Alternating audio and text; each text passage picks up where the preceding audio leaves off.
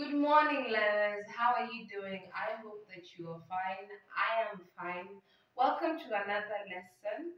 Today we are going to learn CRE and we are going to learn about the Bible story of Noah and his sons. We've been learning about so many Bible stories, and we said from all these Bible stories, they always teach us something. There's always a teaching. Like for example, we learned about the story of Peter and John. It taught us the one value which was courage. We also read the story of King Solomon and the two women, and that a value that we learned from there was wisdom. Now, today's story, as we have said, is Noah and his sons. And at the end of the lesson, you will let me know which value or which teaching we get from this story. Now, make sure that you have your Bible, your book, and your pen because we want to read from the Bible. Yes? Our story comes from the book of Genesis, chapter 9. Let's open our Bibles. Genesis, chapter 9, verse 18 to 23. 18 to 23. I hope everybody is there. I hope everybody has gotten that. Yes? Now, Noah and his sons. Aha. 20, 23, 9, 18 to 23. Now, Noah had three sons. Three sons. Ham, Shem, and Japheth. He had three sons named Ham, Shem, and Japheth.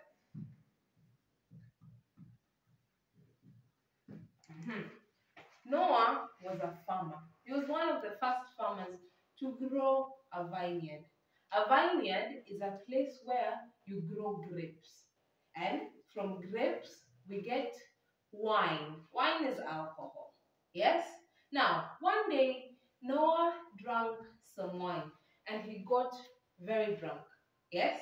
Now, when he was drunk, he took all of his clothes off. All of his clothes off. He was naked and then he slept in his tent. Yes? Now, as Noah was sleeping, uh, Ham, Ham, Ham came to his father's tent. And then what did he do? He saw his father that he was naked. He looked at his father. He saw that he was naked. And then he ran off and went to Shem and Japheth to tell them that their father is sleeping in his tent and he is naked. He does not have any clothes. What did Shem and Japheth do? After hearing that, they went to his father's tent and took blankets. They took blankets, two blankets each, put on their shoulders where their father was sleeping, put it behind them. They did not want to see their father's nakedness. Yes, respectfully. So they put the blankets on their backs and went backwards and covered their father and did not see their father's nakedness. Yes? Now, when Noah when Noah woke up, he realized, he was told that Ham had seen him naked, but he had not done anything. And he was very angry. And what did he do? He cursed Ham. Yes? He cursed him because he had not shown respect to his father. Yes? That is our Bible story of today. The story of Noah and his sons. Okay, good. Now, what do we learn from this story? Because each and every story always has a teaching. Yes? What do we learn from this story? What we learn from this story is that we should show respect. Yes? Just like Shem and Japheth were very respectful, and when they realized that their father was naked, they went to their father, covered their father. It is not right to see your parent naked. Would you like somebody to see you naked? Even you. Yes? Yeah? You want somebody to see you naked. It is your privacy. Yes? So Shem and Japheth did a very good thing. and covered their father, and that is why they were blessed. Yes? When you show respect to people, you are blessed.